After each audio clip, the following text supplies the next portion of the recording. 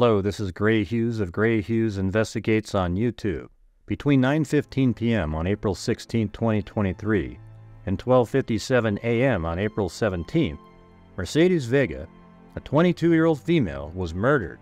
She was beaten, shot, and as if that wasn't enough, she was then forced to drink bleach and then burned alive. There have been no arrests made, and there has been very little media coverage of this case.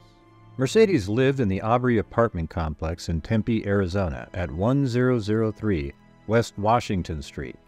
On the night of April 16th at 9:15 p.m., Mercedes is seen on surveillance video heading to her car in the garage of her apartment complex. Mercedes was on her way to Le Girls, a gentleman's club she worked at 2 or 3 nights a week as an exotic dancer. Le Girls is located at 5151 East Washington Street in Phoenix, Arizona, and is about 1.2 miles from her apartment complex. She was going there to hang out with some friends. Mercedes never made it to Le Girls. Instead, she was abducted from her parking garage after being struck in the head with a blunt object. Blood and what was described as matter was found near where her white 2019 Dodge Charger would normally be parked. Her white Dodge Charger was also taken. At around 12:30 a.m., a 911 call indicated that there was a burning vehicle on Highway 10 west of Phoenix. At 12:57 a.m. on April 17th, the burning vehicle was located, which was not Mercedes' Dodge Charger. This vehicle was located around 69 miles west of Phoenix on the side of Highway 10 near mile marker 85. Mercedes' body was located in the back seat. An autopsy report described the findings. Mercedes was found in the back of a vehicle that was on fire. Gloves and bleach were discovered in the front of the vehicle, and lighter fluid was discovered in the back seat. Mercedes had blunt force injuries, burn and inhalation injuries, and a gunshot wound to the right arm. Toxicology detected high carbon monoxide and a small amount of THC. Additional findings of the medical examiner are that Mercedes had thermal injuries, soot in her nostrils, a high level of carbon monoxide, and bleach odor within her larynx or throat. The medical examiner concluded that 3 factors were the cause of Mercedes Vega's death: fire, which includes smoke inhalation and thermal injuries, and blunt force and ballistic injuries were all listed. A day after Mercedes' body was found in the burning vehicle, her own 2019 white Dodge Charger was located by police near Culinary Dropout on South Farmer Avenue, parked illegally. At this point, Mercedes wasn't known to be missing, and her car was actually registered to Erica Pillsbury, Mercedes' mother. This prompted police to call Erica to inform her that they had located her vehicle parked illegally. Let's talk about some of the possibilities in this case.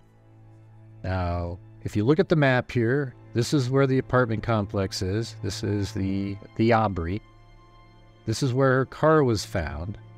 And Le Girls, where she was intending on going, is right there. That's also where she worked, a gentleman's club.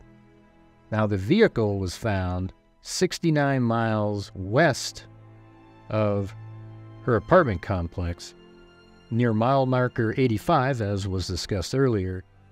And let's just show you what it looks like. This is what it looks like out there. It's pretty desolate. That time of night, there wouldn't be very many cars on the road, trucks likely, and maybe even very few of those as well. But you can see there's not much going on out here. And let's take a look at Le Girls Gentlemen's Club. That is right here. And as usual, there's no windows. It's just sort of a building with, says Le Girls on it, an entrance, and really nothing else. That's where she worked. And that's where she was intending on going. Now, if you look at this map right here, it is 1.5 miles to her apartment complex. So taking a look at that, there is the apartment complex. Again, Le Girls right there, drive this direction. And right inside this apartment complex is where Mercedes Vega lived. It's also where we have the surveillance footage of her coming down into the parking garage. And so that's where the cars would come in and out right there. All right, so let's take a look at the location where her car was found. That's right here on Culinary Dropout. And if you look at the road here, her car was parked illegally. So I would think that maybe it was something like her car was parked right there where these vehicles aren't able to get out, or, you know, something like that. It was partially covering an exit to get out on the road. But this is the location her car was found. You would think there would be a camera somewhere around here. Maybe law enforcement has one. We don't know. So in a scenario where there was just one person, perhaps a killer would pull up and park their car in this general area. Then they would walk, which is only about a 20-minute walk from where the car was found to the building that Mercedes Vega lived in. Now, you would have to assume that these killers knew that she was going to be heading out that night. So the answer in who the killer is likely in the people that she was communicating with prior to her leaving that night, or somebody associated with one of those people. So the killer would walk up and walk around the gate into the parking area and wait for Mercedes Vega to come to her car. Then they hit her in the head and put her in her own vehicle and took her keys and drove her vehicle, and this would be by themselves, and drove her vehicle and then parked it back in this area and then transferred them to their car that was waiting here. Then they took that car and went somewhere in the area. You know, maybe in this area right here. I actually put a circle area that maybe the killer lives in this general area. I'm not absolutely sure. It just sort of makes sense a little bit for other scenarios as well. So they drove Mercedes in their vehicle to a house in this location and likely did stuff with her for 2 hours, because the drive out to here is 1 hour and 5 minutes. And she was found, the vehicle was found at 12:57, but let's just say at 12:30 when the call came in was around the time the car was set on fire. So that would make it 1 hour before that would be 11:30. She was seen leaving her apartment complex at 9:15. So it only takes maybe 4 or 5 minutes to drive to where her car was found. So there's missing about 2 hours and 15 minutes or so. So in that scenario, the person would drive over here and for 2 hours or so did things to her, maybe tortured her, as has been suggested, and then drove his vehicle or her vehicle, meaning it could be a female killer, out into this area, and then poured bleach down her throat and set her on fire. As we know, bleach was found in the car, as well as other items that suggest things happened right here. The beating and the shooting likely happened somewhere else. But how did this person then get home from here? That's where the question is. They would have had to get like an Uber or have a friend follow, and that would then involve another person. A friend followed, they get in that car, and then they drive back into town, and everything is already in place. Now, I think it's more likely that multiple people were involved, and they drove to the apartment complex right here and parked their car outside here. Then they walked inside, maybe 2 people, one hit her from behind, and then they put her into her own vehicle. And there may have even been 3 people here, because somebody would have to try to control her while in her own vehicle, and then somebody driving the vehicle. And then there's somebody that has to drive the car that was out here. And this car follows her white Dodge Charger. And then maybe it drives over to here. And at that point, there's 3 people to help move her really quickly into another vehicle. So that would be the vehicle that they showed up with.